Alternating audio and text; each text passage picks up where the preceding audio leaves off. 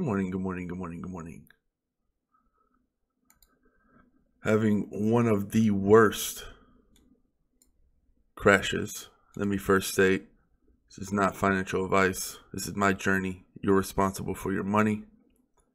Have a new computer set up. Still getting set up, but loving the new setup for sure. This is the big crash, guys. This one can keep going. We can go back to the womb, 8,000, 7,500. If we get below that, that would be very surprising. Wouldn't be that big of a deal because these things are starting to get bargained. I think it's just the manipulation caused the panic dumps, and now we're starting to see the end of it. And I already know who's right here waiting. Me, and then a bunch of people like bankers and hedge fund managers. This is them trying to get into the game early, so they cut the price in half. It's not a lot of them when that. It's not just all them.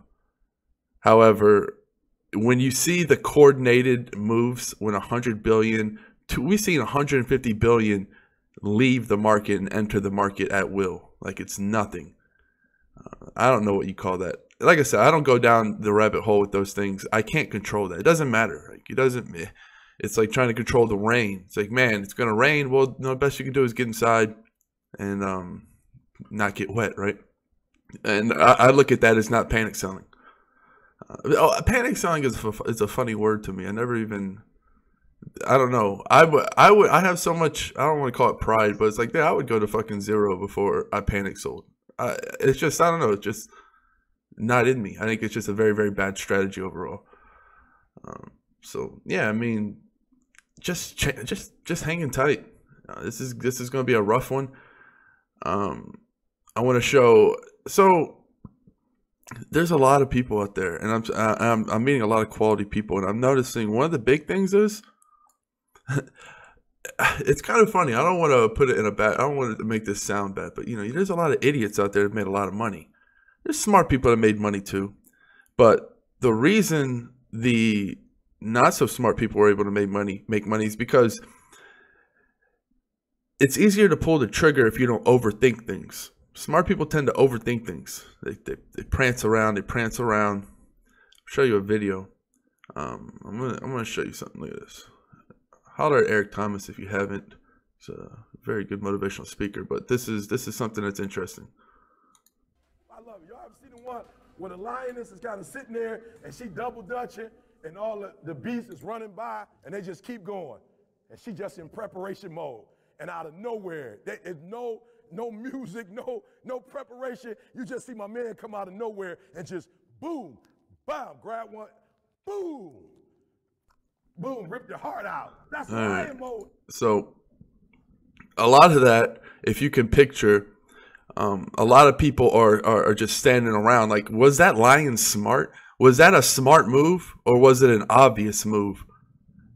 Some of these moves are obvious if you believe. It comes down to a core confidence. And I'm not sure how many daily videos I'm going to do. I might restructure going to the future because I'm not really a news guy. I kind of break down mindsets, and yeah, it varies from day to day. Each day I can change my mindset, and it's kind of easy to freestyle when you have different events to kind of break it off of. But then again, I don't want to come off as too repetitive, right? Because a lot of ham and cheese, a lot of my stuff is going to be the same. I don't change unless it's dramatic, and then that's a fun event. But getting into the lion, that wasn't a smart move. It was an obvious move. And that's kind of how I feel when I see blood in the streets, because I see a lot of people that overthink things. And yeah, and the not so smart people are also the ones that invested in, the next hype coin. So you have to kind of you have to be smart, but you can't overthink things. It's that simple. Like, I was overthinking Steam, like for no reason. I don't know why. It happens, right? Like, I was sitting there, I pulled a trigger, but I didn't do exactly what I wanted. And now it got listed on Binance. Out of nowhere. Just boop. So that's going to, after this recovery, that's going to push Steam up a lot higher. Kind of sucks, in my opinion. It sucks that, it's kind of good for me because I want to collect some more, but it sucks for You know, people who have their full bags of steam because they hit Binance during the worst crash ever. That sucks, right? Not to get that huge boost at the beginning. But yeah, I mean, it's just like not overthinking things. Either you believe in the market or not. Like, this isn't, life's very hard, right? Like, you know, animals kill each other. That's how they survive. Like, is it evil? Well, it's how they're designed, right? One dies if they don't do, if they, you know, one has to die.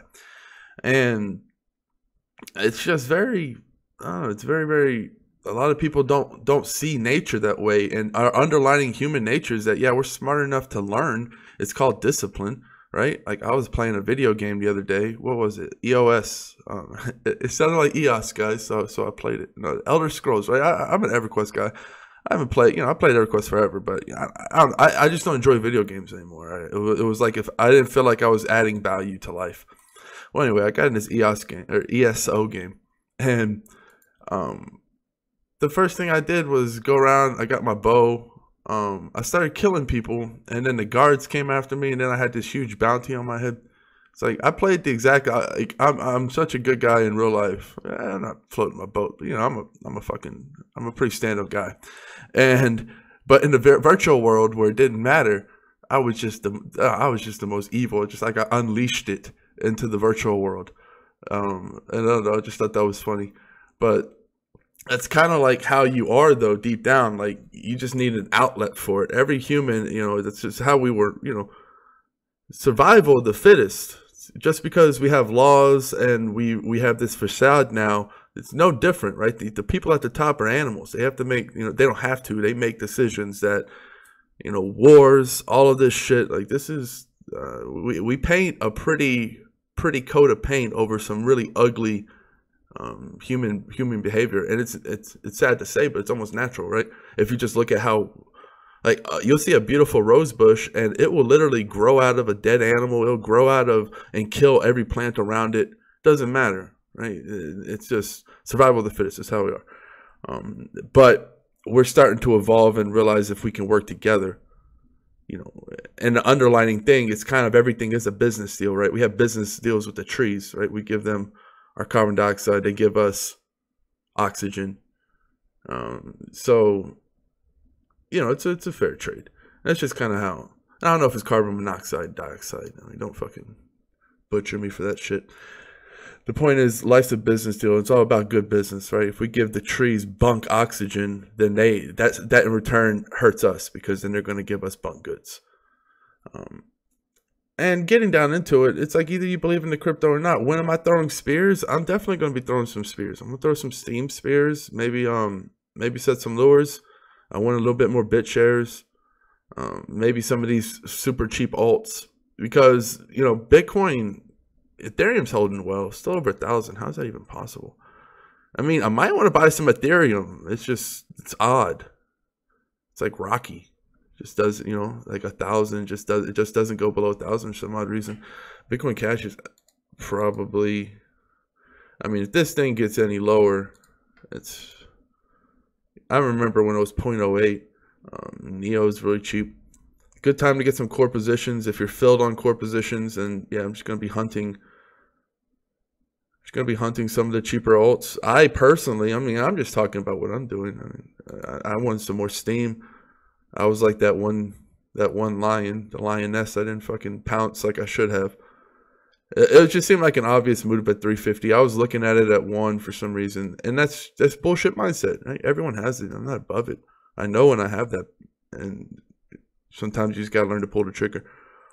But if you're not committed to crypto, then get the fuck out of here. Like, I understand if you're looking at it, you want to live vicariously. That's different, right? But if you're going to suffer or comment or ask for advice, like, a lot of people want to read all the books on how to work out. They want to read everything, how to diet, but then they never actually pull the trigger. So it's worthless. It's useless. I mean, if that's what you want, that's fine.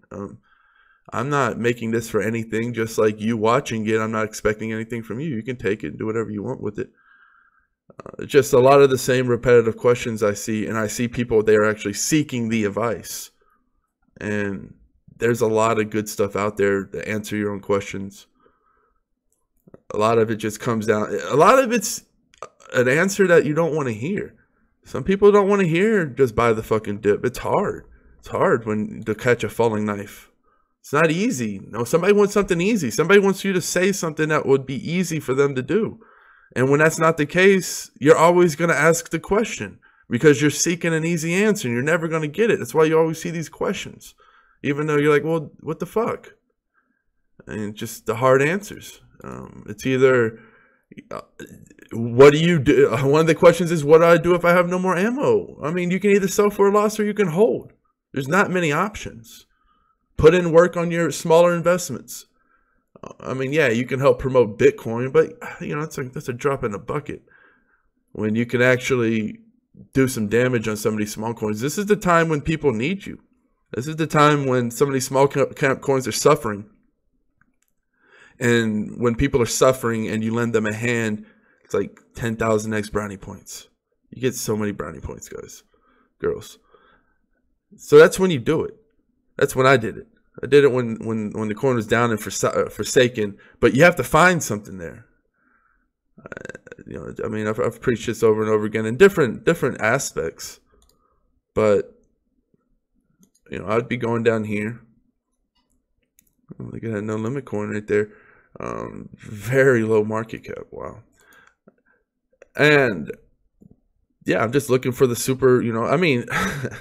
That's crazy. We can even go down and see if there's anything in the 10. If no limit coin is down that much, then we're probably going to be able to find like a Lant under 10. I mean, I'm just looking at coins that I actually know. If I know the coin and I've done research and I don't hate it, and it's under 10 million, fuck, if it's under 30 million, 50 million, really, I mean, in this day and age. But if it's under 10 million, then it's probably, like I said, I don't.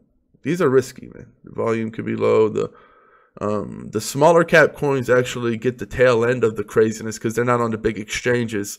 So they have the thin books. So they can swing pretty wildly. Just because it's under 10 mil and just because it's under 50 mil, you might not be able to get bulk of it. You might be able, you know, this is a play where you have to really time it at the beginning and just try to scoop up as many bags as you can, because just because it's at this price doesn't mean you can go get 2 big handfuls, because you might just double the price doing that.